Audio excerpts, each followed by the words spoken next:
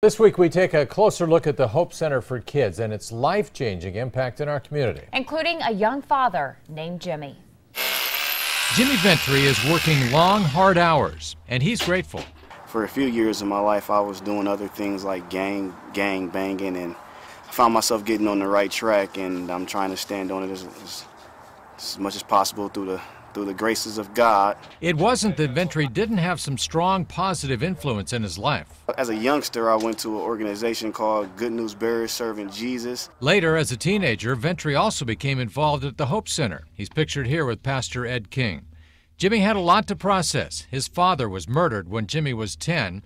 His brother was killed by Omaha police in 2007 when he violently broke into several homes. Change it around and try to use it as more of positive way, you know, do opposite of what I was doing before, and it's actually working through the graces of God. I gotta say that. And with him, things have changed and became a lot easier for me than they would have been if I decided to do what Jimmy wanted to do.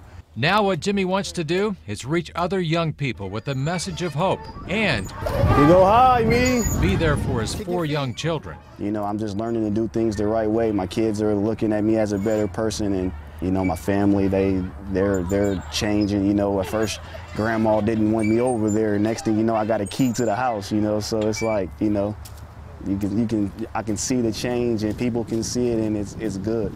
A change that would also make the late Pastor Ty Schenzel, founder of the Hope Center, proud. He was like a father figure to me, actually, so I'm grateful for the time that I got to spend in his life, him and his wife's lives, and it was awesome and very beneficial to me, I must say.